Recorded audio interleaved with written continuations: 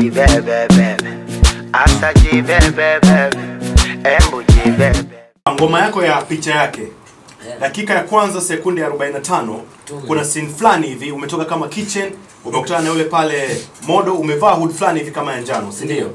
Na hiyo hood imekuwa inaonekana kama vile imetumiwa na wasanii wengi wa WCB. Nadhani kwenye video ya Hallelujah Diamond ilitokea. Harmonize alipokuja hapa kwenye interview wakati kaitoa ngoma Shulala, ni hood ambayo ilionekana kama ameivaa, pamoja na alivyotokea kwenye show ya In Love and Money pande fulani hivi za Masaki, alionekana tena kaivaa. Na wewe kuja kuonekana umeivaa tena kwenye video, ni kama vile nguo tayari ambayo ilikuwa imeshaonekana iko afu ukaja ukapita nayo. Ni ile ile au ni nyingine, na kwa nini umekuwa na hiyo kama kuvaliana? Hapana, hiyo nguo nilovaa mimi ni tofauti na hizo. Kwa sababu mimi picha yake nimeshuti mwaka jana mwezi wa Ramadhani. Sijui unanielewa? Mwaka jana mwezi wa Ramadhani. Na nazungumzia mwaka mmoja nyuma. Ndio nimeshuti picha yake. Na ndio nilovaa ile hood. Na nakumbuka kwa ile hood ile alikuja nayo Harmonize mpya kabisa. Ndio alikuja nayo pale kipindi kwa location, akaniambia basi vaa hii ndugu yangu. Nikaitinga. Sasa nakumbuka ya kwangu mimi ilikuwa ya mikono ya mikono mifupi. Chunguza kama kile utagundua. Ni ya mikono mifupi. Hizo ambazo umeona nazo wewe ni za mikono mirefu. Kwa ni mbili tofauti. Lakini Harmonize ndo ambaye alikupa kumbe. Yeye ndo alikuja nao kwenye begi. Kwa ndo akanipa mdogo wangu. Na hadi leo ninayo ndani. Asana jamani ipi hiyo?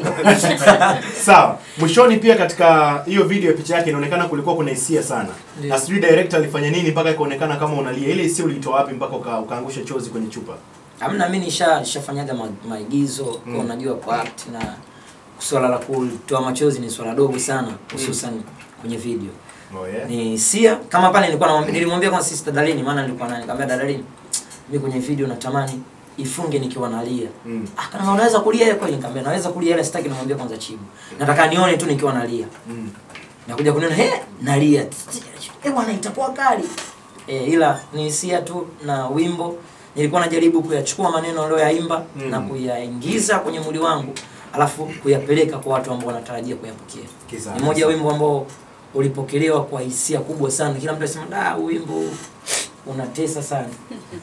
Wakati unatoa ngoma yako ya Mazoea, ngoma ambayo nimekuzoea, umeitoa ilikuwa ni February kama 9 hivi.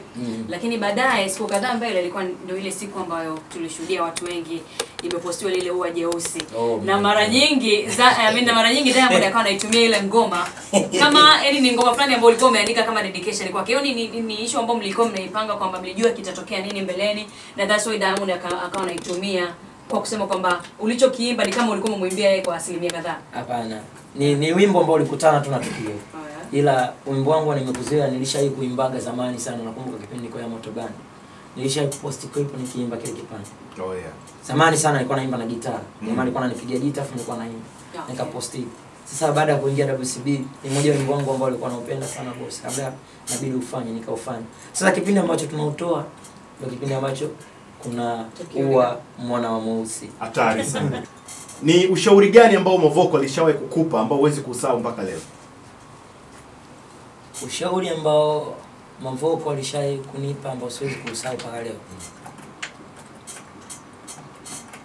Mimi nakumbuka kuna siku alisha kuniambia juu ya kurekodi magoma tu. Kaambia ili uwe msanii mzuri lazima una package kubwa sana ya ngoma. Yaani hakikisha nyimbo zilizotoka na zilizokuwa ndani za ndani nyingi sana kuliko zilizotoka.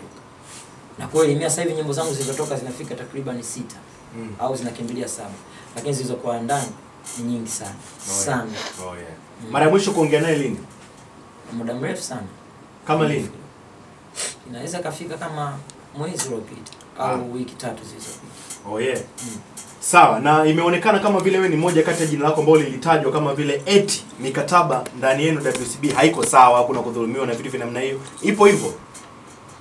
Ndio maana kwa upande wangu mimi kwanza, sababu nilishaikuulizwa ile swali pia na nikalijibu vizuri sana.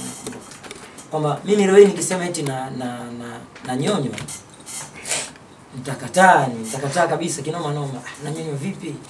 Kwa sababu mimi nikijiangalia Mbosso wa mwaka jana mpaka mwaka huu, najiona nimesogea kwa watu wakubwa sana na nimepata mafanikio makubwa sana, hususan kwenye maisha yangu ya muziki na nje ya muziki.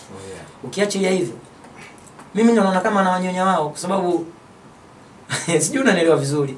Yaani mimi naona kama na inyonya management kwa sababu hadi leo naweza nikasema pengine hela walizotumia kwenye investment ya kazi zangu hata nusu yake sijairudisha bado.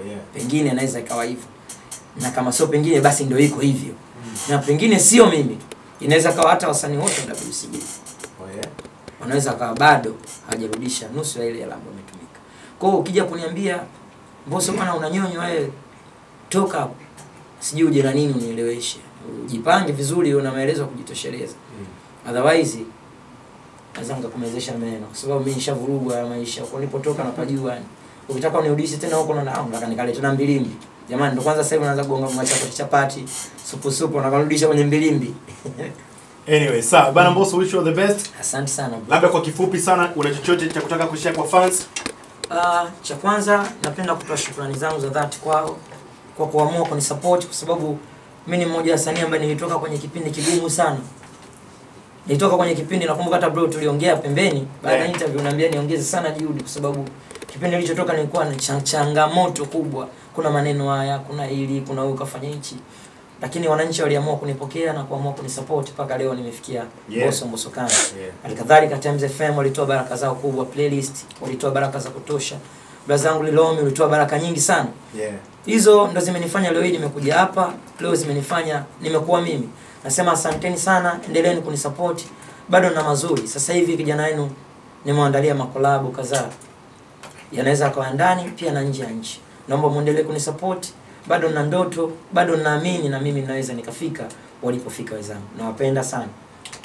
Jibebe, asa jibebe, embu jibebe.